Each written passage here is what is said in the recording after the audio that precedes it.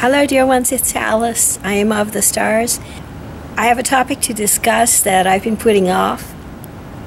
Please excuse me. It has to do with the likelihood of a Carrington effect and the consequences, the short-term consequences resulting from that, due to the fact that here in the United States we are very technologically oriented and electronics oriented.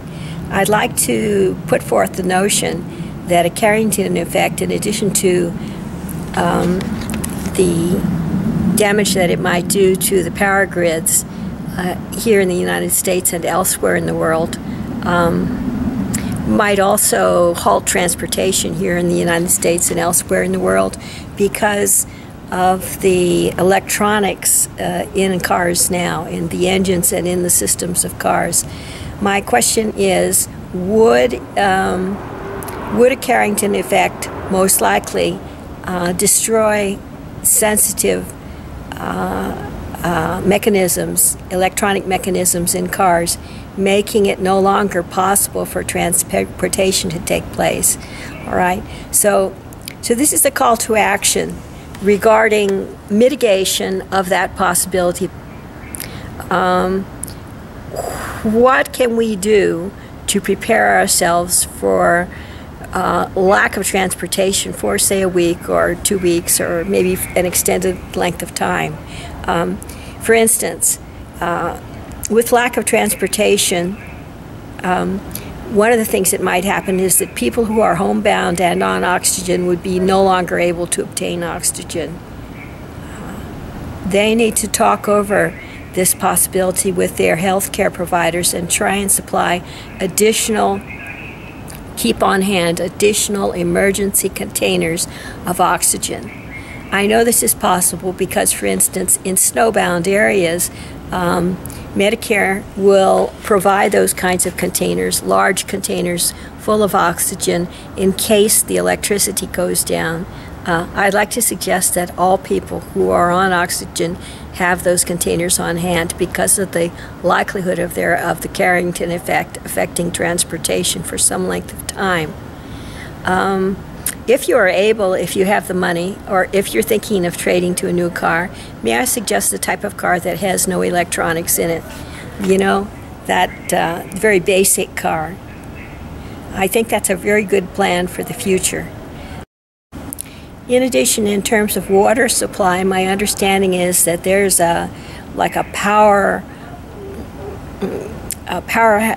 house that pushes the water from, you know, the storage area to the various homes somehow. I don't know how this takes place, but if that's true, and if the power goes out because of the Carrington effect, then we will have no water. So everyone has to look into alternatives of water supply in the event of a Carrington effect. Of course, there's an issue of food and of cooking the food.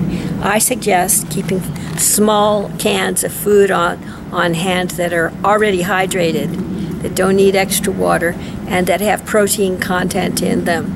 This is because if the Carrington effect takes place, then there will be no refrigerators to keep the food in large containers on hand, and it will spoil. So individual or family-sized servings of canned foods are the best bet. Say beans, maybe rice, maybe oats. Maybe oats that are quick oats would be a possibility if a fire source can be provided. All of this I've written up in the blog that has in its title the word pioneer, so you can look up there too. If we were suddenly reduced to pioneering circumstances, then you would want to have on hand in your house at least the least expensive ways of sustaining life until the power grids and transportation are restored.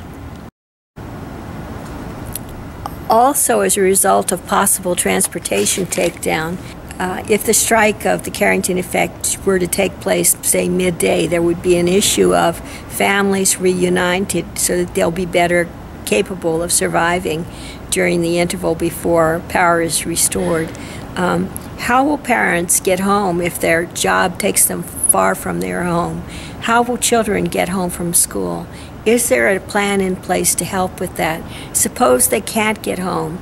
Then is there a plan for survival at the place where the parents work? Is there a plan for survival at the school where the children are? If part of the family arrives home, say the children, and the parents cannot, then do the children know what to do in order to protect themselves and sustain themselves until a family is reunited? Okay, here's something else. Could each community provide something along the lines of the Babylonian granary, where, or in Jewish times, where people would, the person in charge of a group of people would have a grain store, just in case of times of difficulty such as the Carrington Effect would cause. Would there be a place, a local place, say a deserted supermarket, where supplies could be kept and doled out in the way that rations were doled out during World War II? This is something that each community could decide upon and provide for on its own. Milk for mothers, for instance, with young children, powdered milk, say, and maybe grain stores that say cornmeal, flour, and the other things that I've suggested, such as rice and beans, could be on hand and could be given out in the way that these supplies are given out in third world countries during catastrophic natural disasters. So we need to look to the home front right now. I feel it would be good to draw back our troops in an organized way as conflicts begin to cease worldwide, and instead develop a plan on the home front for caring for our own communities during times of crisis, maybe extended times of crisis, the Carrington Effect being only one such. That's my thought for today. I wish you all the very best.